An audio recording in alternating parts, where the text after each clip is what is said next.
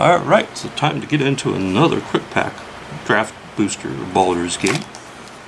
Draft or battle for Baldur's Gate. Right, so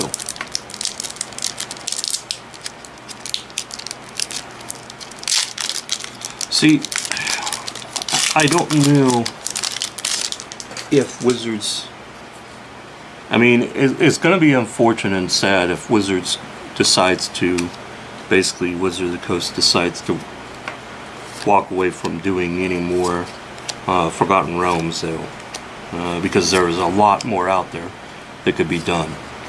I don't know, maybe they'll give it a break and move on to doing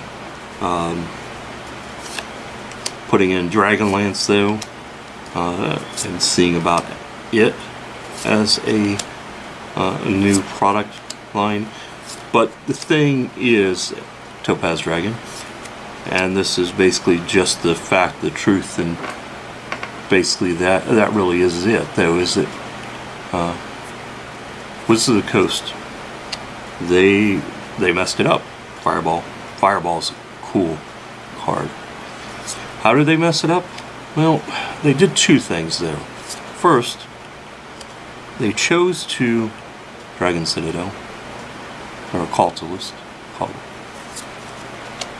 traverse the Outlands, and Alicott of Bahamut. So, as I was saying, they really basically screwed up for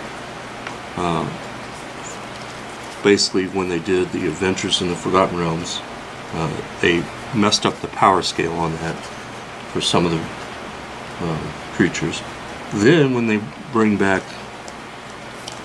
the Commander Legends Baldur's Gate as well, they basically made the power much more much more reasonable. But the thing that they messed up on, and they did this, any set that followed Modern Horizons 2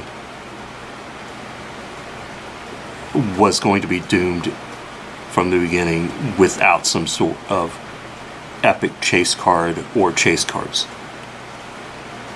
Had they put some sort of special inking on one of the Adventures in Forgotten Realms card, though,